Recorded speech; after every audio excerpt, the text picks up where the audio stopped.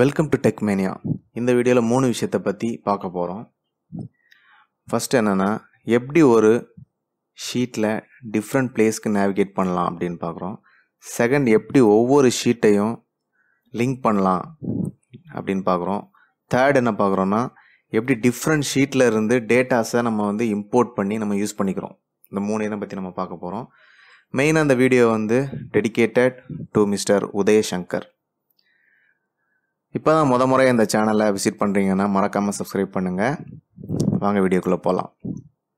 First, navigating in the same sheets using links. So எப்படி பார்க்குறோன்னா, 2 sheets நம்ம எடுத்து வச்சுக்குவோம் ஃபார் டெஸ்டிங் பர்பஸ்.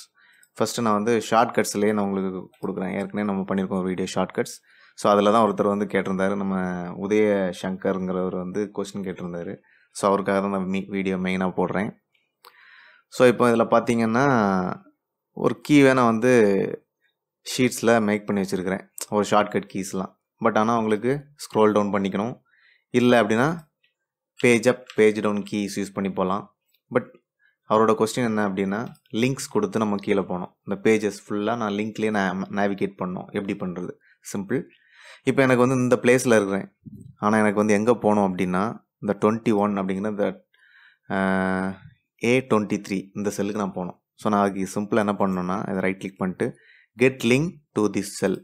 ஸோ நான் இப்போ இதுக்கு ஒரு லிங்க்கை க்ரியேட் பண்ணிட்டேன். பட் அதை நான் எங்கே கொண்டு கொடுக்குறேன் அப்படின்னா, பேஜ் டவுன் அப்படின்னு ஒரு நேம் சூஸ் பண்ணி வச்சுக்கிட்டு அதில் போய்ட்டு நான் இன்சர்ட் பண்ணிக்கிறேன்.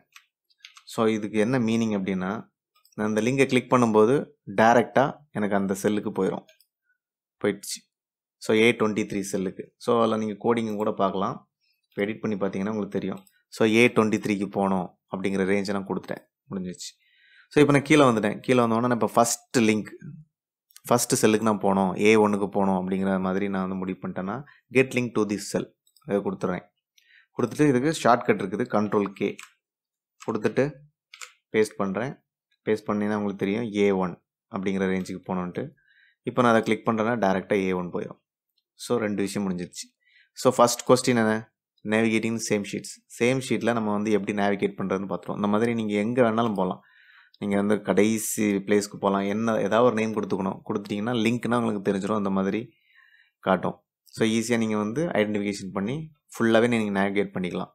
ஏன்னா சிலதெல்லாம் பார்த்தீங்கன்னா நிறையா ரோஸ் இருக்கும், சிலதில் நிறைய காலம்ஸ் இருக்கும். அங்கே வரைக்கும் எண்டு வரைக்கும் போக வேண்டியிருக்கும். நீங்கள் எப்படி உட்காந்து கிளிக் பண்ணி எழுதுறதுக்கு டஃப்பாக இருக்கும்.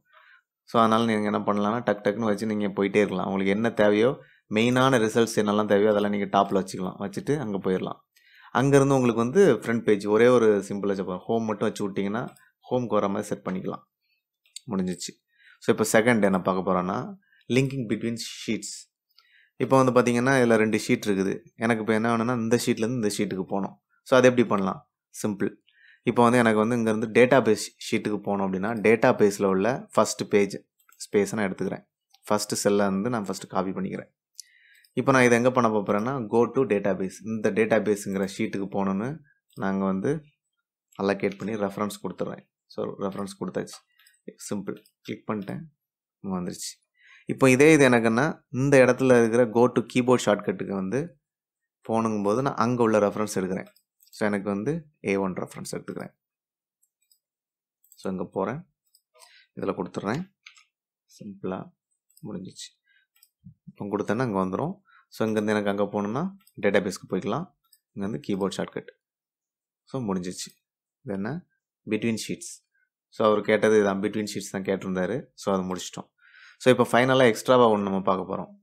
அது என்ன அப்படின்னா, நம்ம டிஃப்ரெண்ட் ஷீட்ஸ் வச்சுருக்கிறோம். இது எல்லாமே சேம் ஷீட்டில் நம்ம இப்போ பண்ணோம் எல்லாமே. பட் ஆனால் எனக்கு இப்போ டிஃப்ரெண்ட் ஷீட் வச்சுருக்கிறேன். இப்படி ஒரு டிஃப்ரெண்ட்டாக உள்ள ஒரு ஷீட்டில், இந்த ஷீட்டில் எனக்கு இங்கே உள்ள டேட்டாஸ் வேணும். சப்போஸ் எனக்கு இந்த 2 காலமும் எனக்கு வேணும். ஸோ நான் இப்போ இதை இங்கே எப்படி எடுத்துகிட்டு போகலாம், அதுக்கும் இருக்குது ஆப்ஷன். ஸோ இப்போ புதுசாக ஒரு ஷீட் ஓப்பன் பண்ணிக்கிறேன். So equal to import range, இதுதான் அந்த ஃபங்க்ஷன். ஸோ இதில் ஷீட்டோட URL கேட்குறாங்க. ஸோ இதுதான் அந்த ஷீட். காப்பி பண்ணிக்கிறேன். ஷீட்டோட டபுள் கோட்ஸில் கொடுத்துட்டேன். எனக்கு இதில் இந்த ஸ்லாஷ்க்கு அப்புறம் அந்த எடிட் இதெல்லாம் தேவையில்லை. இருந்தாலும் அது எரர் வராது. பட் இது இல்லாமல் இருக்கிறது தான் ப்ராப்பர் வே. ஸோ கமா கொடுத்துக்கிறேன். டபுள் கோட்ஸில் எனக்கு எது வரைக்கும் வேணும் அப்படின்னா B1லேருந்து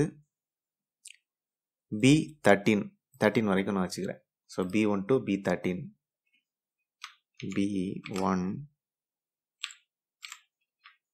to B13. ஸோ கொடுத்துட்டேன், க்ளோஸ் பண்ணிக்கிறேன். ஸோ இப்போ வந்து உங்களுக்கு ஒரு ஆன்சர் வந்துருச்சு.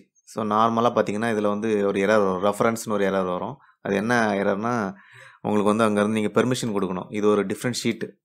ஸோ அதனால் இந்த ஷீட்டில் வந்து அங்கேருந்து பெர்மிஷன் கொடுக்கணும். ஸோ கொடுத்துட்டிங்க அப்படின்னாக்கி இந்த மாதிரி உங்களுக்கு அவுட்புட் வரும். ஆனால் நம்ம வந்து எதிர்பார்த்த அவுட்புட் இது கிடையாது. அது என்ன பண்ணிருச்சுன்னா, ஃபஸ்ட்டு ஷீட்டில் என்ன இருந்துச்சோ அதுலேருந்து ஒரு 13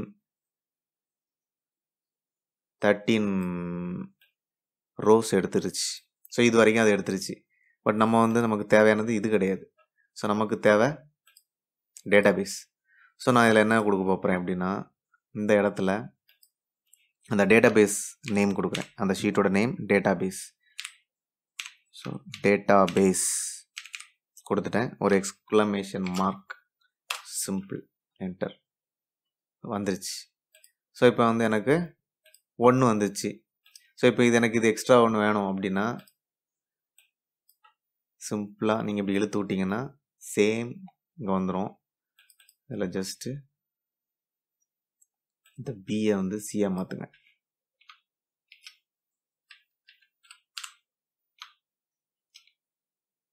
ஓகே, ஸோ வந்துருச்சு. இப்போ உங்களுக்கு அங்கே என்னெல்லாம் நீங்கள் அப்டேட் பண்ணுறீங்களோ அதெல்லாம் இன்னொரு ஷீட்டில் வந்து வரும். இப்போ இந்த டெஸ்ட்டுன்னு இருக்குல்ல, இதை எடுத்துடுறேன், டெலீட் பண்ணிடுறேன். ஸோ இங்கே எடுத்திங்கன்னா அங்கே போயிடும். ஸோ இதுவும் நம்ம பார்த்துட்டோம், getting data from different sheets. So எவ்வளோ, தட்ஸ் இட் ஃபார் டுடே. அப்புறமா இந்த வீடியோவில் வேறு உங்களுக்கு எதுவும் டவுட்ஸ் இருக்க வாய்ப்பு இல்லை. ஏன்னா இவ்வளோ கிளியராக நான் சொல்லியிருக்கிறேன். சப்போஸ் இதில் என்ன உங்களுக்கு எதுவும் புரியல அப்படின்னா நீங்கள் கமெண்ட்டில் வந்து ரிலீவ் பண்ணுங்கள். நான் வந்து உங்களுக்கு அதில் கமெண்ட்லேயே உங்களுக்கு நான் எக்ஸ்பிளைன் பண்ணுறேன். So hope this video will be useful for you. Thanks for வாட்சிங். இன்னொரு வீடியோவில் உங்களை சந்திக்கிறேன். Until then, bye from Tech Mania.